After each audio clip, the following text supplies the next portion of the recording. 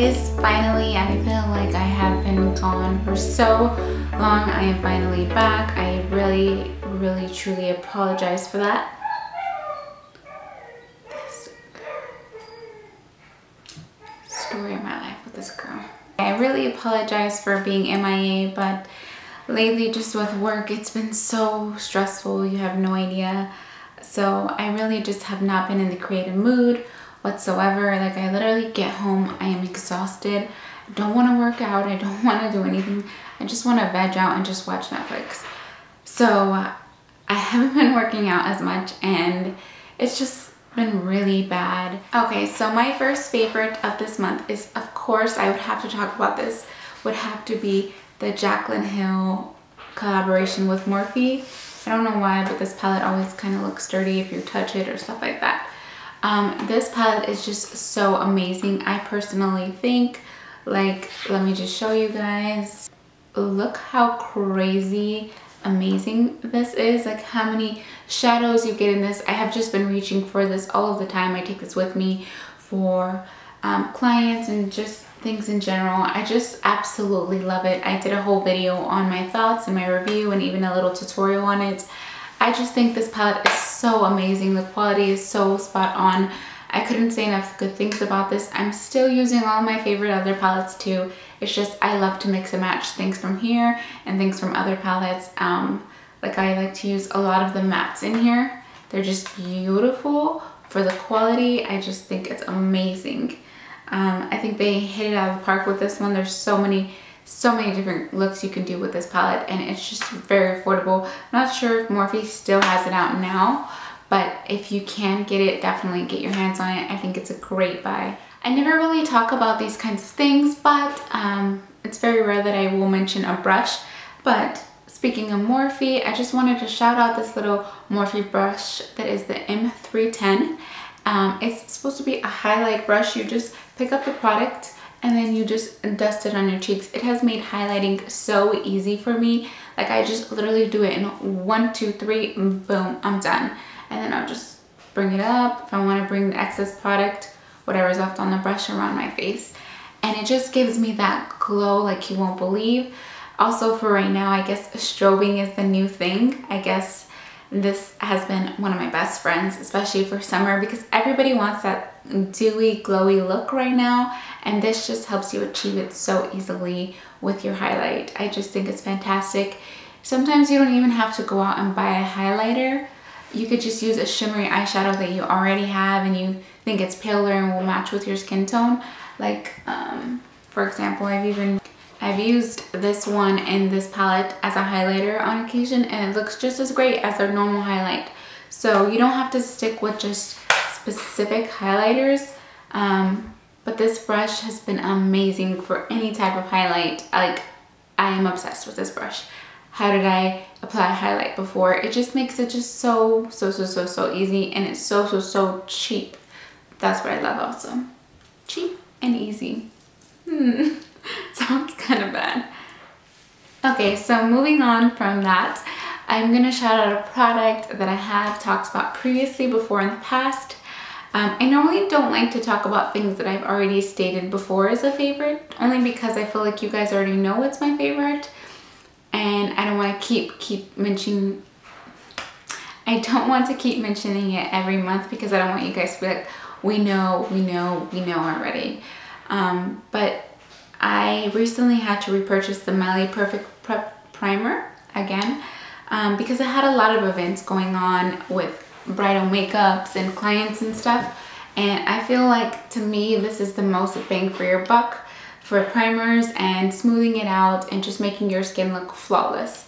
I tried to use the Makeup Forever one, the gray one, the smoothing one that everyone is raving about right now. I just didn't like it. I ended up returning it, and actually the lady gave me like, made me feel like so horrible about returning it.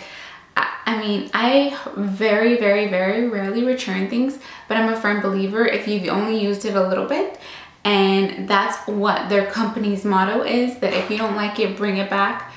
And then if I'm bringing it back to you and I'm trying it out for a little bit, why are you getting mad at me and questioning me when there's like 1,000 people in back of me, making me feel like the worst person ever for bringing this back?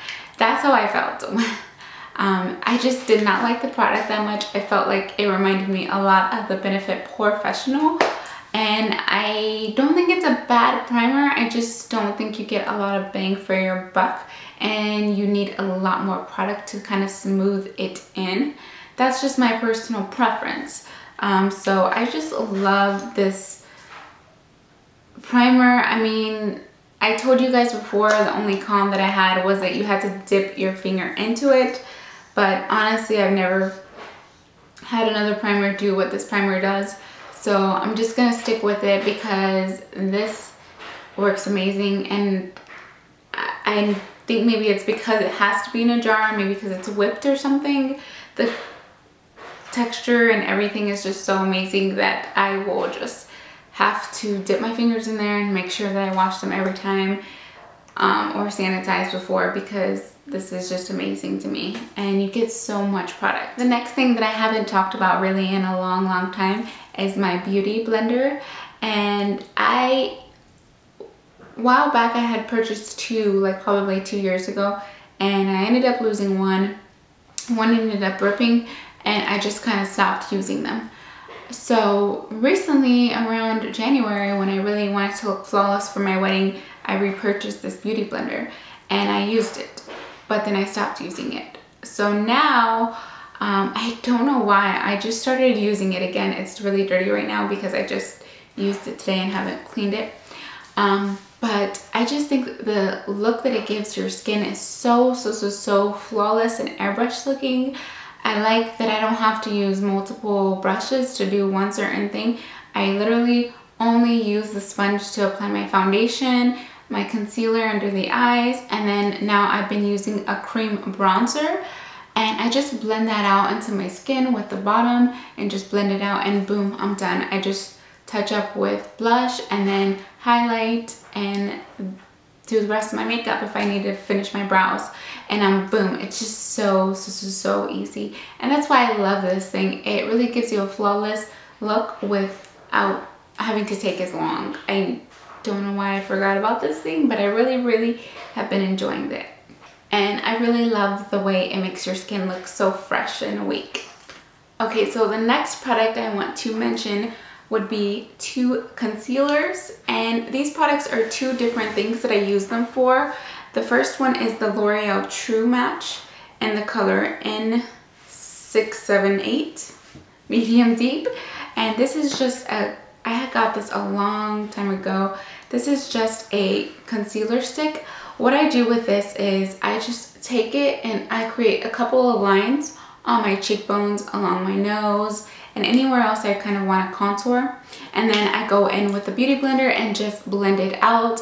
And if I really want my makeup to last all day and make it look really flawless, I will add my normal bronzer on top of that to make sure it stays all day with the cream, and the powder that I use from the bronzer just sets it so it stays literally all day.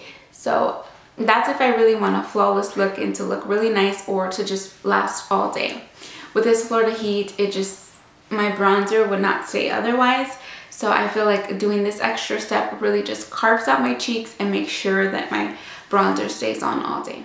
Okay, so the next concealer I want to shout out, because I have been so late on this hype, is the MAC ProLongwear Concealer. I have tried this for so many times in different skin tones and stuff, and finally, I don't know why, I've tried this color before, the NC35, and it just didn't work. I think in conjunction with the MAC Prep and Prime Light Boost, it just creates my perfect concealer type. I'm not even wearing the Light Boost today, but it just is perfect. I just use this if I just want a natural look every day, or I don't wear makeup every day, but if I just want a more natural look that's quick and easy and out the door. I think this is phenomenal. It has amazing coverage, it does not budge, and it doesn't crease. So I think this is a great concealer. And I know some people say the downside is the pump, but I actually think, to me, it doesn't really bother me. I always put my concealer and foundations on my hands, and then when I'm about to apply it, I just dab it on. So with this, it doesn't really bother me that much. It would be nice to have it in like a wand, but it's not necessary. It's not like the end of the world. I do waste a little bit more product, but I feel like, again, you get so much more product than you normally do with concealers. It's not a big deal. It's not the end of the world to me. I know to other people, they hate that. It's, to me, you get so much product already that, I mean, it's okay if you waste a little bit, because you're gonna waste that anyways if you have like a stick concealer. Well, not so much a stick concealer, but you're gonna waste that anyways if you have a wand one sometimes, I feel, because you can never get to the bottom of those. So it's good and it's bad. They both have their cons and pros. So yeah. Okay, and my last product would be my MAC Brave lipstick. It is in the satin finish. This is what it looks like. I have used this before. This is such a nudie, mauve kind of color. This isn't a typical spring color, but I recently just started using it again after I found it in one of my purses, and I love it. It's a great nude color. This is the one I used for my Kylie Jenner makeup tutorial a while back, and I love it. I've used it ever since. I think this is a great color for spring, fall, summer, whenever. It's just a good neutral color, and it's really, really in right now is those mauve kind of colors. I just think this is a really, really great color for all year round. I just reapplied it right now. I just think it's really nice because it's not super matte. It has some kind of slipperiness to it, so it's perfect for the summer because I feel like it's a nude, so it's not gonna like drag all over your lips, but also it gives you like some kind of like lip balmy feeling. That's what I like in the summertime. I don't like it to be like matte where it's like sticking on my lips kind of sometimes. Now I'm just rambling. I hope you guys like my favorites of this month, and I hope you guys have a great summer and just do something fun and exciting, and let me know what you guys are doing. I'm interested to know in the comments down below. So hope you guys have a great week. Bye.